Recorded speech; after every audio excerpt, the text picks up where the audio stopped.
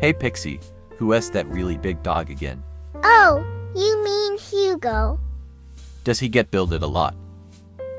Yeah, mostly by Randall. Lola says it's because he is a marshmallow. I think because he's white and brown, like a roasted marshmallow. I think she means to say that he's soft. But that's not his fault. Some dogs are just fluffy. And, no, not literally soft. She's saying he's a push over. Oh, I get it.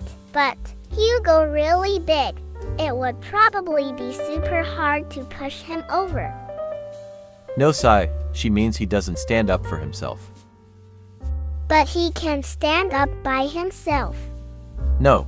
I've seen him do it. Pixie. Look, he's standing right now even. He doesn't defend himself from mean or unfair treatment. Oh. But luckily for him, I know a certain dog that can help him out. Really? Who?